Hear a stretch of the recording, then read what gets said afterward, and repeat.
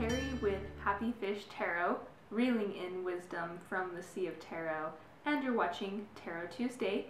I have my special guest host, Lulu, with me today, and I'm doing something today that I have never done before. I'm going to do a review of a deck, specifically the Deck of the Bastard by 7 Stars.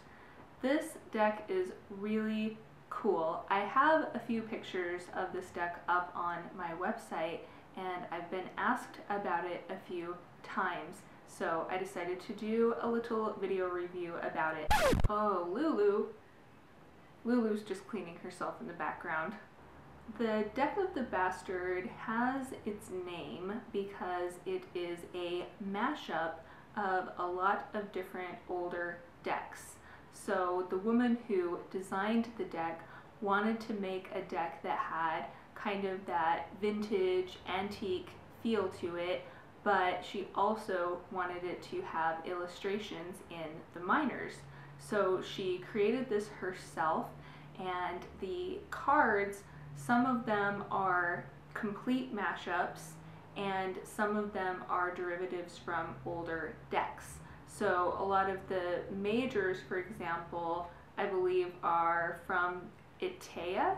I might be butchering the pronunciation of his name, but one of the old decks from the 1700s.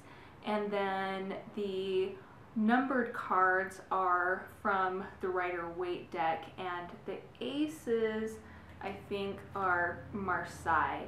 So just a lot of different kind of mashup of really neat cards.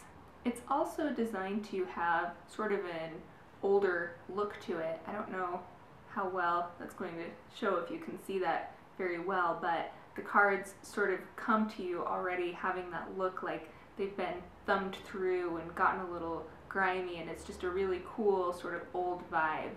The pentacles also, I should have mentioned when I had this here, are coins in this deck. So I'll try to show you just a couple more of some of my favorite cards. There's the Moon and Death, pretty cool. And then what we normally know as the Hanged Man in the Deck of the Bastard is the Hanged One, so gender neutral.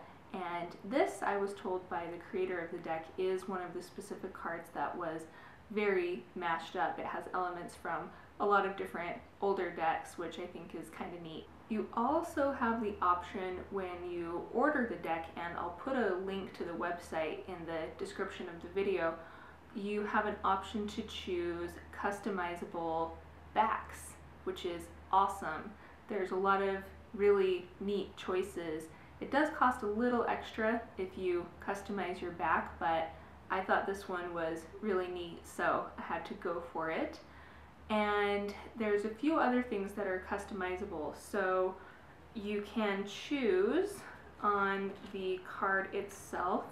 I don't know again how well you'll be able to see this, but mine have the titles of the cards. So this one says 6 of Cups. You can choose to have no titles, so you could just have blank borders. You can also choose to have titles and keywords if you want. So the keywords, I think, would be printed along the side there. Another thing I think is important to note about this deck is the feel of the cards themselves is so nice. A lot of decks I have are really kind of shiny and glossy. This one has more of a matte feeling to it, and it shuffles just wonderfully. It has a really nice feeling to the cards, and they just have a good weight in your hands, and it's just a nice sensation. This is an indie deck, or an independent deck, which I also think is really neat because a lot of tarot decks, of course, come from the big major publishers. So I think it's kind of fun to support someone who is doing this on their own. Like I said earlier, I will throw a link to the website in the comments below if you want to look into the Deck of the Bastard further.